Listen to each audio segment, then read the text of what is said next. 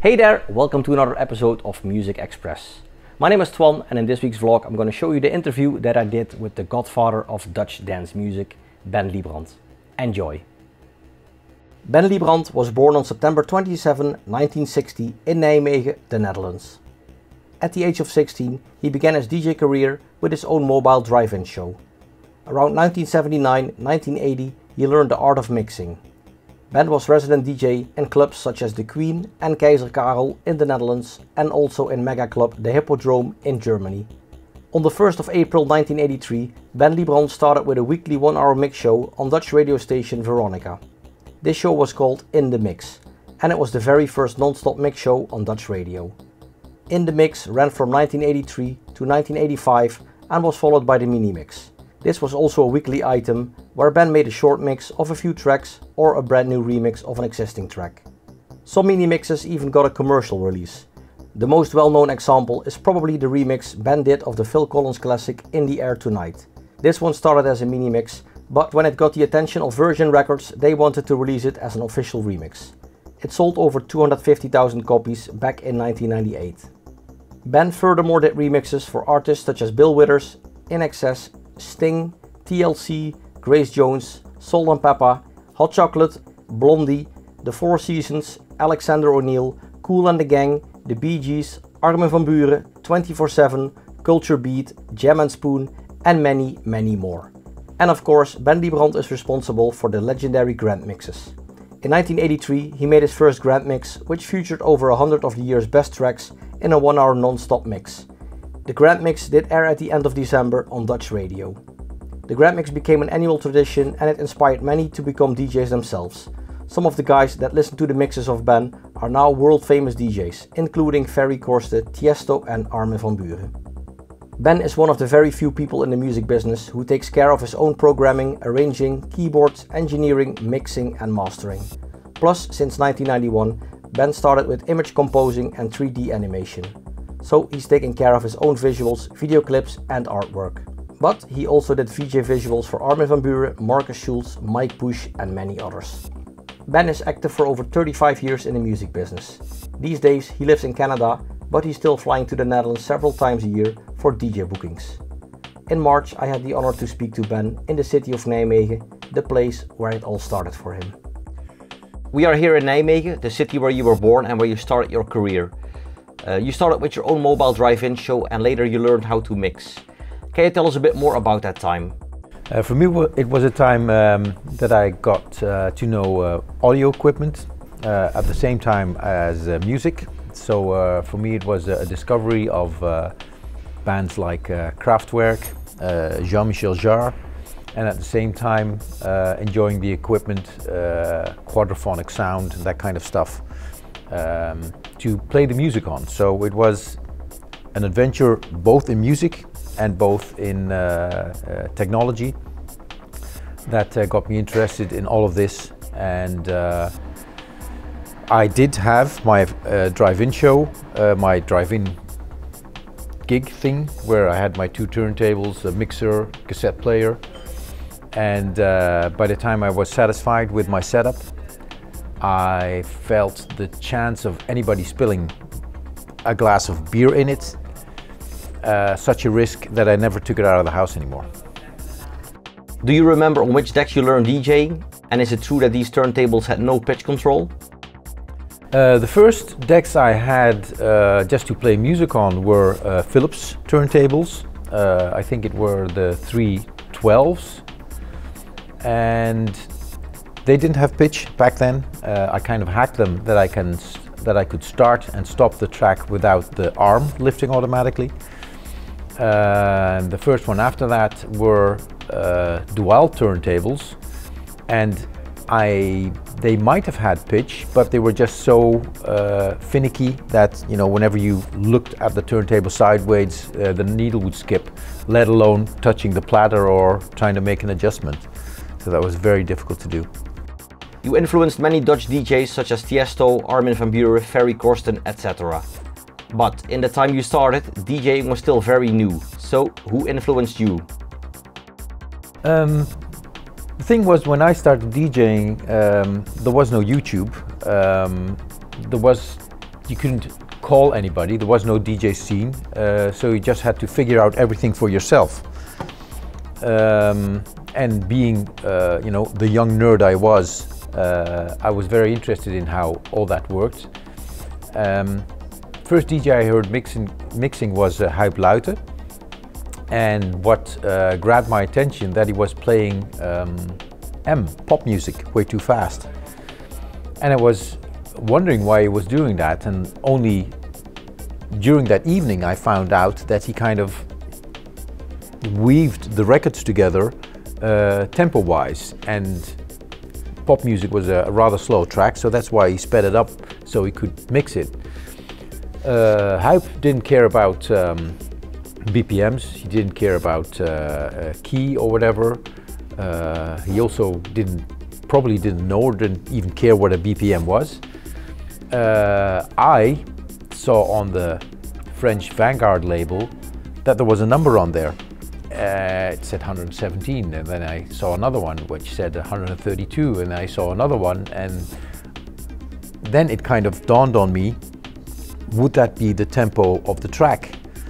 And that's how I found out that these numbers were the actual BPM. So I kind of found out the meaning of those numbers before I learned the meaning of BPM. Again, just by trying and being a nerd about it and wanting to get to the bottom of how things worked. Yeah, that got me into mixing and rearranging my record boxes tempo-wise, so I could make a more gradual progression through the evening. This year, 35 years ago, back in 1983, you started your show In The Mix at Dutch radio station Veronica. This was the very first non-stop mix show on Dutch radio. After 2 years, In The Mix got replaced for the item The Minimix. Each week you made a new remix of a track, and sometimes those remixes even got an official release. Can you tell us a bit more about the Minimix and how it started? Yeah, so as you said, 1983 was the first time on Dutch national radio, from border to border, Radio Veronica, to feature a non-stop mix show. That was a real novelty back then, and it was the first show where the DJ didn't talk in between or over the records. And part of the introduction of that show was a short interview with Erik de Zwart, where he asked questions and I didn't answer. And after a couple of those silences, he said, well, it now is clear that this is a DJ that doesn't talk, and this is In The Mix. And In The Mix ran from 2 till 3 in the night, from Friday to Saturday. And as a kind of a promotion to In The Mix, we thought it would be a great idea to do another 20 minutes during prime time in a show called Bart and Van Inkel, Bart and de Zwart, which later turned into Bart and Van Inkel, which then turned into the famous Curry and Van Inkel show. So the Minimix first was a kind of 20-minute, appetizer to the later show in the evening. And over time, those 20 minutes kind of condensed into a shorter time, where I felt it would be, it would be more effective to put all that work into one track to kind of make a remix or a mashup, although the term mashup wasn't invented until years later, to come up with a concentrated version of a track, a remix or a combination of a couple of tracks. And one of the key things behind the Minimix was that I was making a remix intended to be played on radio just once. So that meant I wasn't fiddling around with stuff in the background. I wasn't wasting time on stuff that wasn't important. It learned me to make a remix in such a way where everything which I put in the remix should have a clear and proper function and should really stand out, because most of the people would only hear this remix just once on radio. So no messing about with a little whatever in the background, and everything, every second of effort put into that mix should come across and should stand out. That was one big learning curve for me, and the other was each and every week I was making those remixes, mashups from the best dance tracks that were around. So by the time I was finished with that track, I not only had another exercise in making an effective remix, but also a really in-depth view of what that track was all about. Learned a lot doing these mini mixes, and pretty soon a lot of these mini mixes also gained attention from record companies and turned into releases. Literally, the mix that was broadcasted on radio, a mix made in 8 or 9 hours time during that day, then making a master on tape, jumping in the car, racing like a crazy person to the radio station and playing it, and that same tape would be used for a release. And examples of that would be Phil Collins' In the Air Tonight, that remix,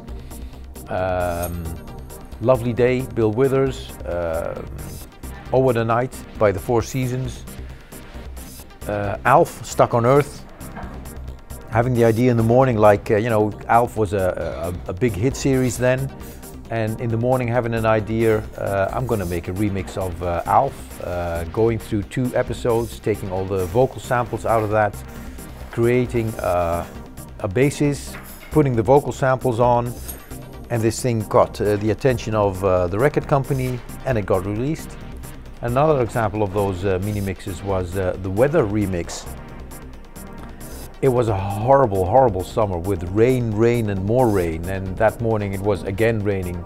So what I did is I phoned in for the weather report. You could still do that, call a special number and you would be told the weather forecast.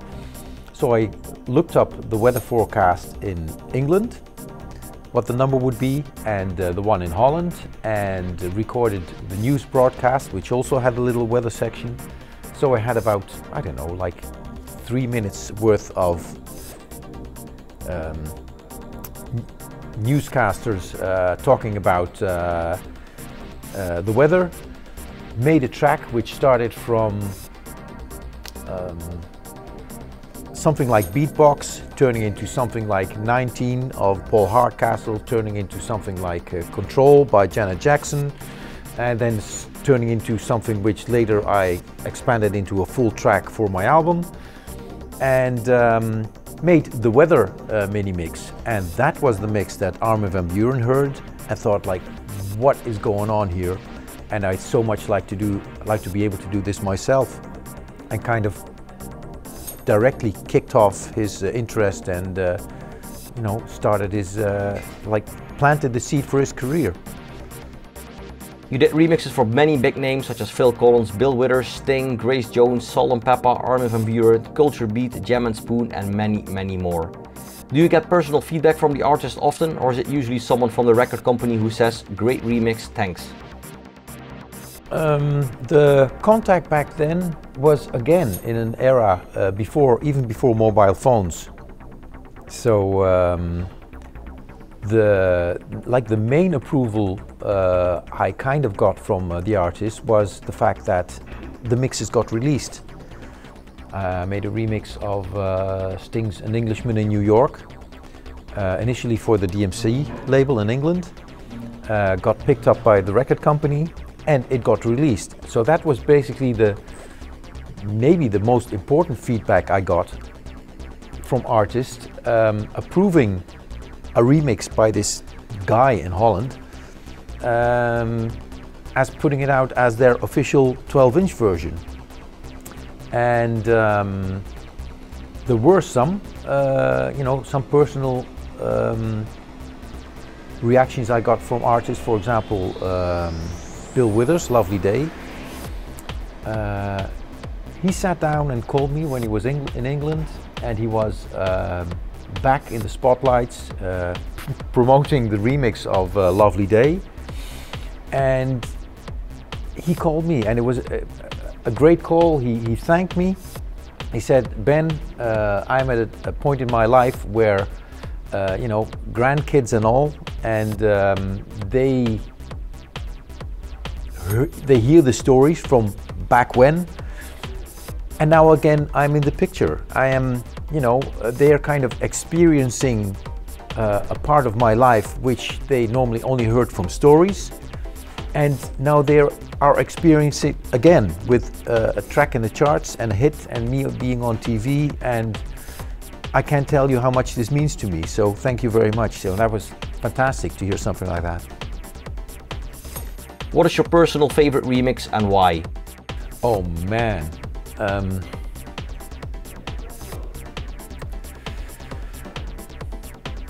That's very difficult, because the funny thing is that sometimes you spend the longest time on a remix and you know it is sounding just right and it sounds just perfect, but it doesn't capture a wider audience. And then there are remixes where you're like, what am I going to do today? I have no idea. An hour later I still don't have any idea, and then you think like, let's take the a cappella of a Sucker DJ, and I'll put this little bit of this show tune under it, which was also used by Jazzy Jeff, and suddenly you come up with a version where you're like, I'm not even sure about this, and you send it out and it becomes a massive hit. So it is an amount of hit and miss in there. I don't know. I think most of the times it's every time the last one, which I'm working on, and looking back, I'm just so fortunate that so many things which I did, where I was just doing what I liked and didn't, you know, I wasn't bothered with what was going on, what other people were doing, what was in the charts. I was just doing exactly what I loved, and it connected to the audience. So yeah. I don't know which one would be a favorite. I think Phil Collins' In the Air Tonight is a favorite of mine. And for other projects, for example, maybe Let's Talk About Sex by Salt-N-Pepa, where I got the multi-tracks and lifted the vocals from the multi-tracks and then rebuilt the whole song. Got Carl Linger in to do new backing vocals. And basically took the vocals, took like the raps from the original version, turned it into a new version. Didn't make the time for the courier at 5 o'clock. Called in and they said, well, if you bring it to Amsterdam, you still have till 8 o'clock. Didn't make the 8 o'clock deadline either. Do I still have time? He said, well, the last thing we can offer you is the very last transit van going from Amsterdam to Brussels Airport will be at the border with Belgium at 11:30 at night, which gave me another couple of hours. So Salt-N-Pepa, take the multi-track, take the vocals, make a whole new track, do the engineering, doing the mixing, recording the backup vocals, doing the final mix, doing the final edits, taking the tape, driving it to the border in Belgium, handing it over to the cashier at the Shell station there. Some girl, I have this for the DHL courier a little later. Yeah, okay, fine. Got picked up. Next morning it was in London, and it was a massive, massive, massive hit all over the planet. And just imagine this cashier at the, at the Shell station, taking the single and the 12-inch version of a massive, massive, huge hit, and just having it there beside her cup of coffee, not knowing that it was gonna blow up the way it did. And it's probably these mixes that have that extra story behind them that are my favorite ones. Of course, we cannot forget the legendary Grandmixes. In 1983, you started with making a year mix, which got aired at the end of December on Dutch radio. The Grandmix contained the best tracks of the year in a 1-hour mix. These days, year mixes are quite popular, but back in the early 80s, it was not very common at all. There was no Ableton Live yet. Can you tell us how you made the Grandmixes and how much time it took you to make them?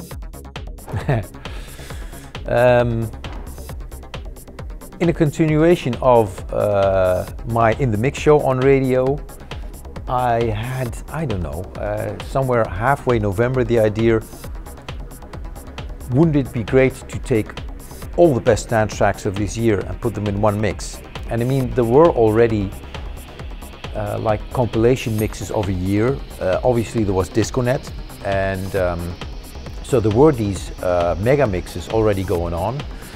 And the idea for the year mix, because it wasn't even called the Grandmix the first year, 2 years around, was simply like taking an hour and just combining all the best dance tracks of that year in that one mix. And because it was a full hour mix, which you also didn't have on something like DiscoNet, because it was, you know, restrained to the 24 minutes you could cut in on a vinyl. Yeah, this became the Grandmix. I had the idea somewhere halfway November, started gathering all the records, started making the mix.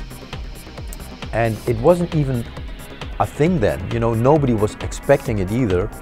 And yeah, the first airing, the first broadcasting of the mix also wasn't perfect, because I had 2 reels, and the mixes were, you know, always recorded on what they call pancakes, so not even on a reel, but just on the metal center holding the tape.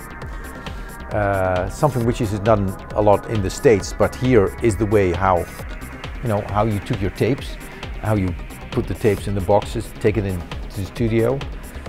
So I had these 2 styrofoam platters, which I grabbed and went to the studio, and I also had another couple of vinyls in my car.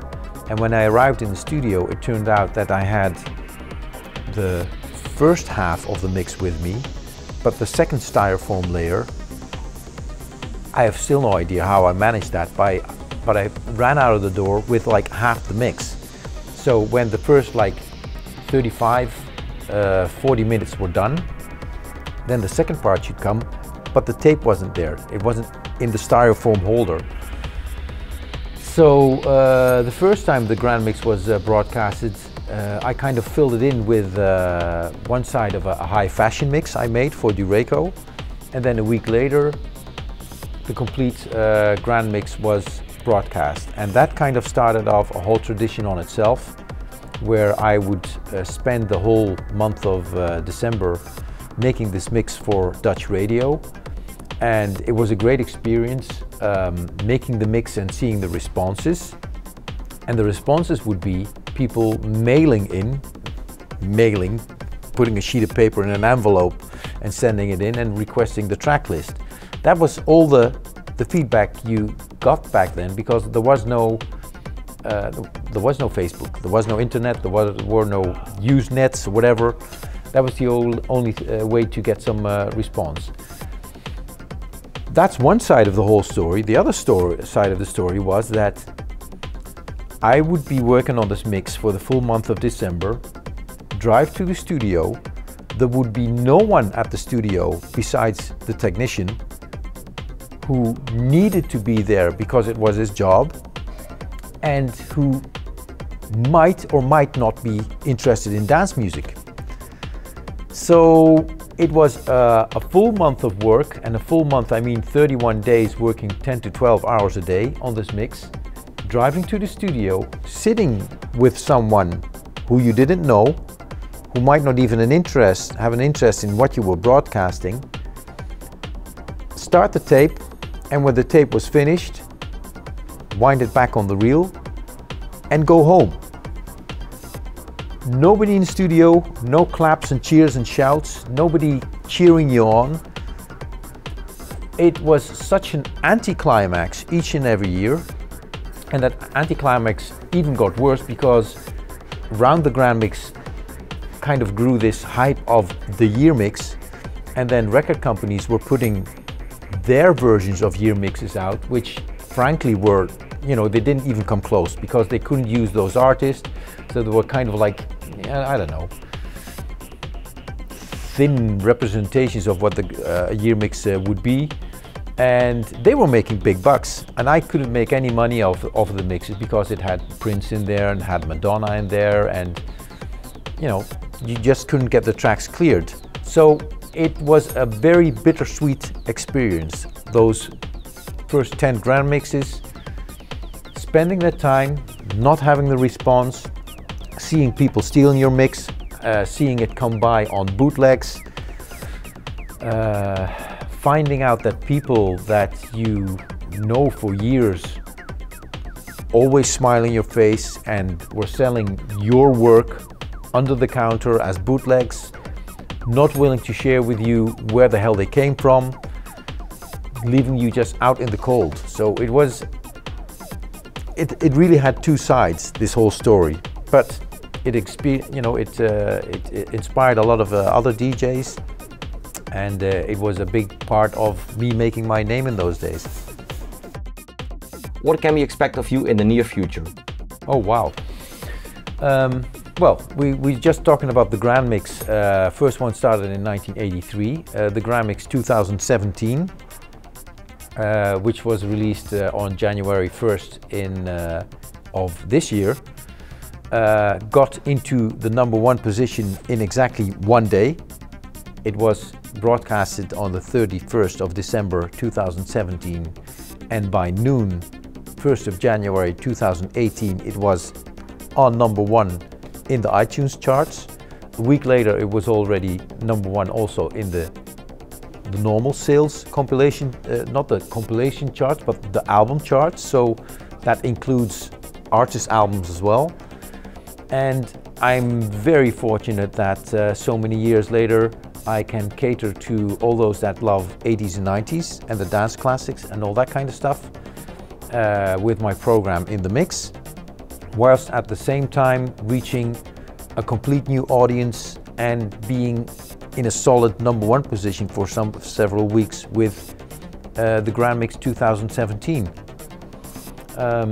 That is one project. Another project where we just released part 16 of Grand 12 inches, gathering all the best 12-inch versions in master quality, is doing fantastic. And we've also recently started a new series called Grand House Classics, where we're now at part 2, featuring another 40 12-inch versions, also in master quality. And that, again, me being the nerd I am, trying to achieve that, you know, highest attainable quality, has also gathered me a huge following with these series.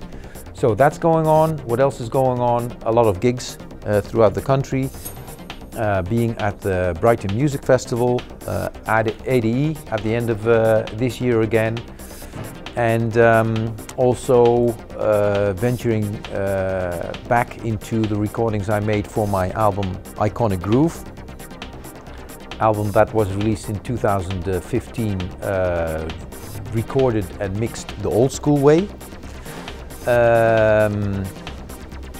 17 brand new tracks, brand new productions with artists like Barbara Tucker and James D. Train Williams, and I'm now revisiting my own productions, which is the hardest thing you can do, because when you make a production it kind of grows from nothing and kind of gets finessed and polished until you're really satisfied with it.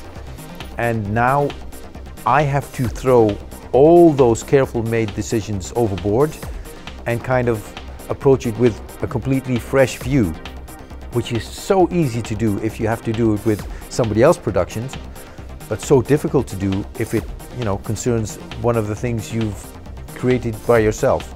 So working on that as well, and keeping busy and having a good time. Thank you very much for your time. Pleasure. Alright, that was it, my interview with Ben Liebrand. Ben, thank you once again for your time, much appreciated. And thank you for watching, I hope you enjoyed the vlog. If you did, make sure to leave a comment in the comment section below, like the video, and very important, make sure to subscribe. Once again, thank you for watching, and until next time, bye bye.